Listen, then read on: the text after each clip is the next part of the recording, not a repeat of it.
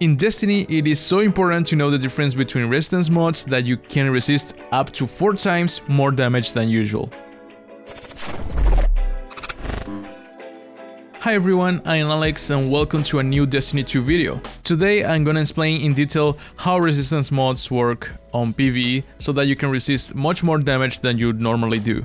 These are 3 things that can make a huge difference between the damage you resist, and I think you more or less aware about at least one of them, which is your level, since each level of power will allow you to do more damage and also receive less damage from the enemy. The other obvious one is the resilience stat, which is much less important than you'll think, because every 10 points it will give you just over 1%. So the difference between carry 30 and 100 resilience is only 10%. That's why resist mods are so important, which can totally increase your resistance with 100% if correctly combined. However, the game doesn't explain in detail these mods, how exactly they work, how much percentage of damage you resist, or if you can stack them. Well, that's why I'm here, because knowing these things will literally make the difference between dying or living in tons of situations during the game. Except for special seasonal mods that we will talk later about them, all resist mods are equipped on the chest, right into those 2 slots in the middle. And there are 3 types of base resist mods that you can equip in any chest. These are the sniper resistance, melee resistance, and concussive dampener. Let's start with this one, Concussive Dampener. This mod says it reduces the area of effect damage by combatants. If you are wondering what kind of damage these are, this can be any type of attacks that are not direct shots or melees, but grenades, pushes, stomps, night flames, possessed orbs, the wizard smokes, boomer shots, explosive enemies, and any other attack that have AoE. The damage that you resist when carrying one of these mods is 25%. However, you can stack it up by equipping 2 of them, giving you 40%. And yes, I know what you're thinking, but the damage reduction is stacked differently than buffs. That's why it's not 50% or more. So now you know exactly what it does, and let's jump to the next one. Sniper resistance. Generally, everyone thinks that this works against enemy snipers and that's it. But if you read carefully what it says, it gives the resistance against any combatant at long distance. This means that first, not only it does works against any kind of enemy, but on top of that, it will not work against the snipers themselves if you are close to them. Let me explain. This mod, what it really does is give you resistance against direct shots from an enemy that is far from you. I really emphasize on direct shots because AoE damage from far enemies does not work. However, the game does not explain you how far you must be from the enemy to receive the extra resistance. So I had to check it out for myself using Darcy to measure the distance from the enemy and to be able to figure out when it started to work. The conclusion was that from about 28 or 29 meters is when I started to get the extra resistance. In addition, the enemy that you see shooting is not a sniper. So that confirms that it does not work only against sniper enemies. So, the next time you are in a Grandmaster Nightfall and you are killed by a sniper by just 1 shot despite wearing this mod, now you will know why you died exactly. And if you wonder about the damage resistance, it is 25% with 1 mod and 40% with 2, exactly the same as the previous one. And you should be getting used to these numbers when it comes to chest mods. Finally, about the base mods, we have to talk about the resistance against melee. The same thing happens to this mod as with the snipers, and the name may indicate that it works only against melee attacks, but if you read it carefully, it indicates that it gives you extra resistance against point-blank damage, which means very close range damage. So it does not only work against melee, but any type of damage while you are very close to the enemy. This distance is exactly 4 meters by what I could see while being shot at with a shotgun. And the damage resistance is 25% with 1 mod and 40% with 2. No surprises here.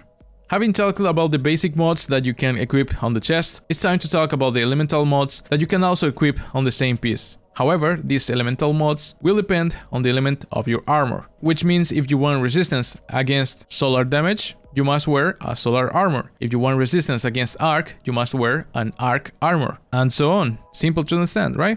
All in the same bag and treat them as elemental resist mods. To begin with, all these mods will give you 24% if you carry 1 or 40% if you carry 2, the same as always on the chest piece. And in case you didn't know, enemies also use weapons or damage from different elements. And it is usually easy to see if you look at their projectile or bullets. Their colors will show you what element they are using against you. And by the way, not all enemies of the same faction use the same element. For example, the Hive enemies can have 3 elements depending on the enemy and the type of attack. With this, I don't want to scare you so you never equip an elemental mod because the enemies can shoot you with everything they have, but I just want to make you aware that you cannot equip mod to avoid all kind of damage from the same faction. That said, I do recommend you to equip elemental mods to avoid all kind of damage no matter the distance, range, or type of attacks, especially if it is the most used element by a faction. For example, against Fallen, I highly recommend the arc resist because their bullets, ships, grenades, snipers, and even some melee attacks are almost all arc damage. That's why I use double arc resistance in some parts of the new dungeon when doing the solo flawless. Although there are some enemies with different attacks like the solo shotgun or the void servitors.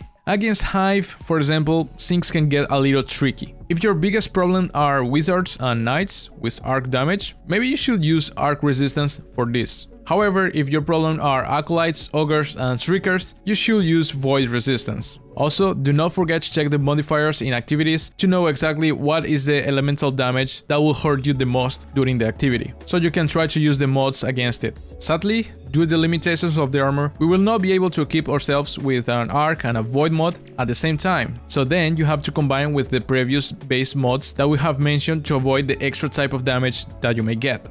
Now that you know all about the chest resist mods, I'm going to mention something interesting about how to combine them. You already know very well that all modifiers give you 25% resistance, and if you accumulate them 2, you get... Come on, say it. Yes, exactly 69. Wait, no, what? No, it's 40%. Come on guys, focus up.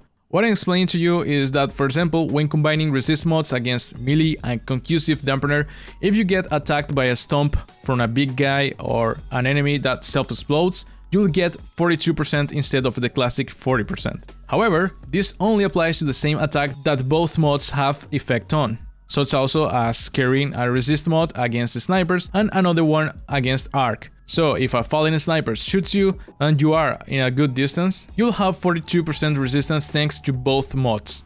But I want you to take this as an extra data in case you want to optimize your resistance even more, but I personally do not usually take it very much into account, and I prefer to have 40% against almost all the damage from the fallen before having only extra 2% for X type of enemy or damage. Those are all the chest mods, but we are not done here yet. There are some unique equipment and mods that can give you extra resistance. For example, there are some class exotics like the Hunter's Chest called Omnioculus that can give you 100% extra resistance when in Vs. And I do not want to invest too much time on exotics, but one of the most important that you should use, and you can use in any characters since it is a weapon, is Risk Runner. A weapon that allows you to resist 50% of all arc damage. And the perk is activated with any arc damage that you received, even if it is not from an enemy. For example, the resist mods are only activated if it's from an enemy damage, not counting environment damage, as you can see right here. In fact, that's why Risk Runner perk can also be activated by throwing your own arc nade at your feet. As for the seasonal special mods, I will mention some of them very briefly. Protective Light is 50% when you get into red health, but you can keep the resistance even if you get back to your shields. Striking Light is 25% when running. Warmind Protection is 50% from affected enemies. Well of Tenacity is 10% but it can stack. Passive Guard is 100% when wielding a sword. Overload Disruption is 42% damage resistance from the affected enemy. And to summarize, all the chest mods, whether elemental or basic, are all of them 25% with one mod equipped and 40% with 2. All these mods listed here can be stacked with each other, but they can't stack with copies of the same except for the chest mods and Well of Tenacity. I didn't want to complicate things even more with activity-specific mods like the ones that only work in raids or nightmares. For example, the Taken Resist mod in the Last Wish raid, which by the way is 20%. So I hope that was enough information to learn. If you like this kind of video and info, please leave it a like. And don't forget to check out my video with the best settings for Destiny on PC and console. It has a lot of details that will help you a lot to improve your performance and also your gameplay. And if you want to be aware of more videos like this, don't forget to subscribe to the channel and activate the bell so you don't miss anything. So I hope you enjoyed the video and see you later.